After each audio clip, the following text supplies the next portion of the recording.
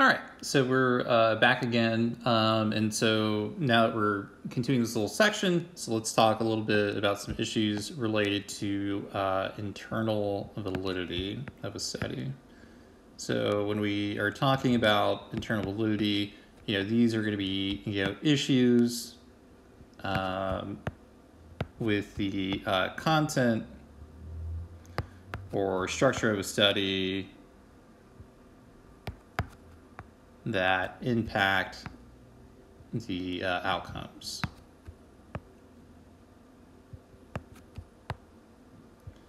So super important impact of outcomes, or the analysis of these outcomes, right? So first one that we'll kind of think about, and this goes back then, right? Back to our issue of sampling, is this issue of selection bias, right? So that basically that there is something different about the subjects or the participants or the agencies that is different from other people that's going to affect the outcome. So related to sampling then, right? So if we have a very limited number of agencies, and there's only a few that are willing to participate or get involved or do something like that. So there's a limited number of agencies and only a few select or buy into this issue or decide to participate in a study. So if they decide to do police tactic, or if they want to do something with their training that was different, or if they just really wanted to do anything like that, right? So if there's only a few select into a study, then this suggests that there is something different about the agency against those who did not participate inherent. Sometimes we can measure this, sometimes we know explicitly what it is, other times we not so much, right? So we'll start with like one example, right? So if we started with, let's say we had a study that was interested in limiting domestic violence, right? I'm going to call it DomVile, right? So maybe you ask around, some agencies are interested, some agencies aren't. Maybe you want to arrest some people, maybe you just want to issue a citation to some people, maybe you don't want to do anything different or just leave it strictly to officer discretion, or there's some other enhancement to state law, who knows, right? There's something different. If there is like an agency who's willing to participate in this, right? One, they apparently are receptive to new techniques, right? So, they want to come out and say, oh, wow, that's really great. We really like this. We want to explore something new, tell us something new about, our agency that we're really positive about, right? So they're receptive to those kinds of new techniques. Maybe they have an emphasis on it in the organizational structure, or, if you are, promising money. So this promise of money, could be enticing. So if maybe you give people more pay or you get more overtime hours and you have some grant money or something like that hanging around, then that could get people to be willing to participate. So, whatever the reason is, right, there is something different about those people that, those agencies that is different from someone else, right, from coming in. So because of that, we have to be a little cautious of it and make sure that, there's really like no kind of issues, related to that, right? So the other part that we should also consider, right, is that police departments are going to be, subject to history, right? So this is going to be an external event that influences research findings.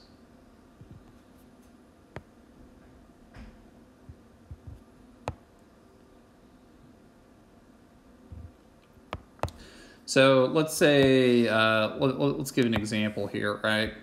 So let's say that you were in a study where you were looking at police like morale or self-efficacy, so their ability to do their job and perform it well, right, or self-esteem or whatever, right?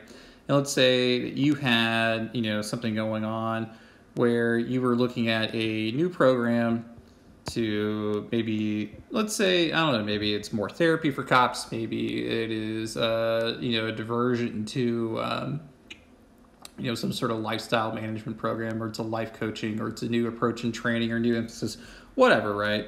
But, you know, the goal is to design to improve the mood, right? The mood of officers around the mood of those participating, you know, or something like that, right? We'll just use that as an example. So let's say we have this data, right? So this is called a time series thing. So let's call this, we're going to call this time. And we'll call this, you know, we'll call it mood, right? The scale doesn't matter. This is just simply for illustration purposes, right? So let's say that we're here and we're tracking, and, you know, over time, right?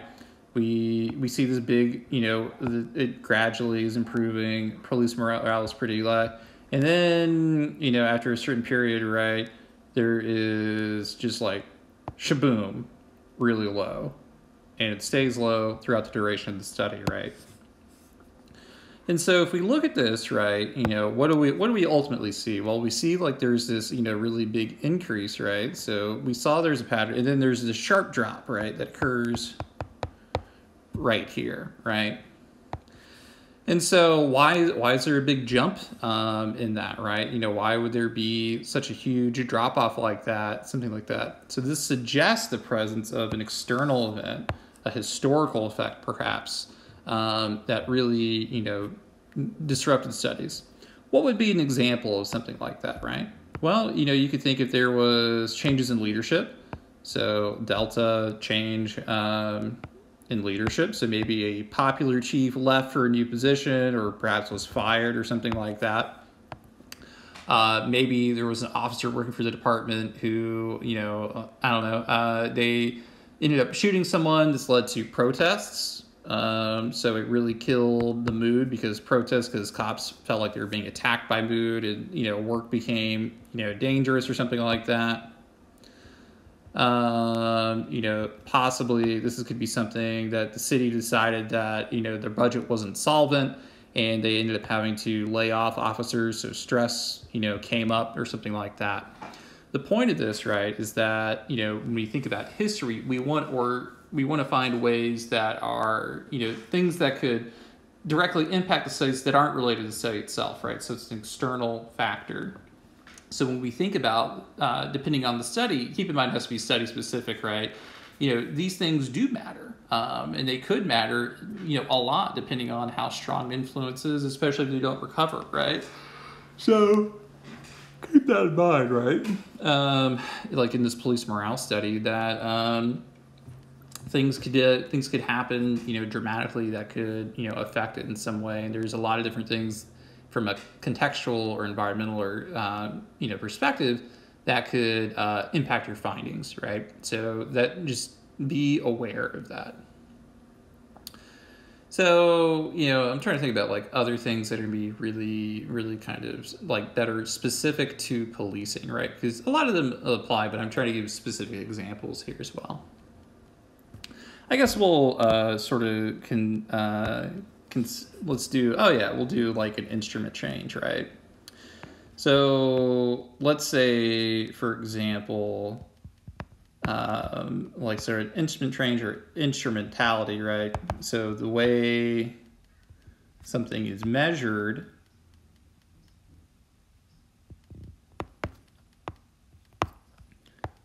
changes, right? We'll put a delta for that.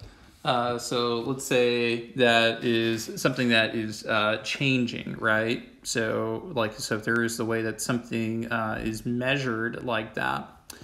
So if we think about this, like what would be an example of something like this could happen? I'll give you an example from Dallas PD a few years ago. So when I say a few years ago, oh God, I'm talking about like 10 years ago, maybe more. Basically, you know, for the longest time, police department, and that's changing this year, I think.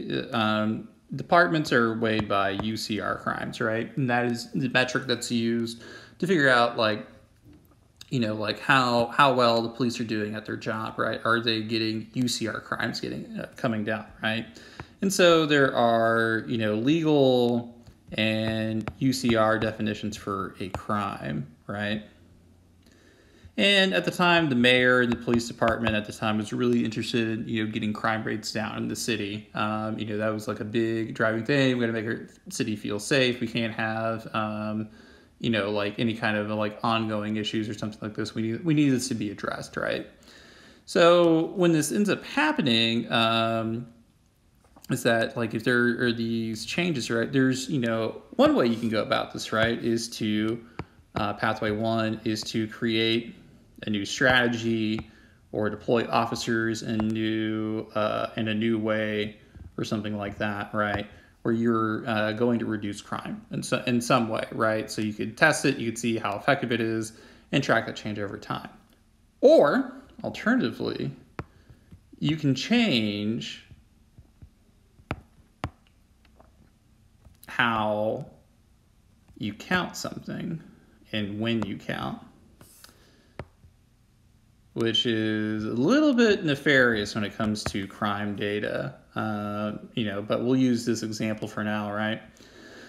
So what did the Dallas PD end up doing, right? So they really wanted UCR crimes to go down. So something that they became focused on was trying to reduce burglary rates, right? Burglary is, one of those crimes that people end up committing. They scope out a place for a long time. Maybe there are motivations. They have to think about whether or not they can sell goods and whatnot.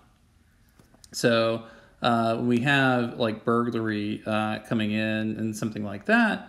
What you could do, right, is a couple of things, right?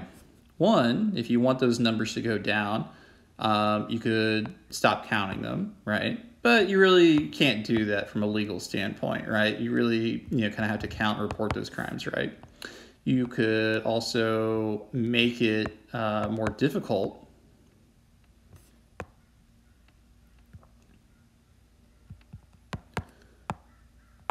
to report, right? So UCR crimes are crimes that are known to police. So if police aren't aware of a crime, right, then you really can't count it, right? So if you make it so that police departments, that in order to report a burglary, you have to physically go to a police station and report your call, then that number's going to go down because a lot of people may not necessarily want to make the trip down.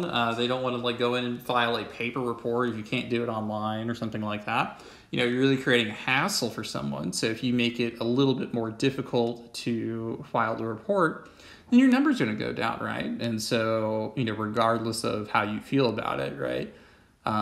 Hey, I got the numbers to go down, right? Maybe that's all that matters.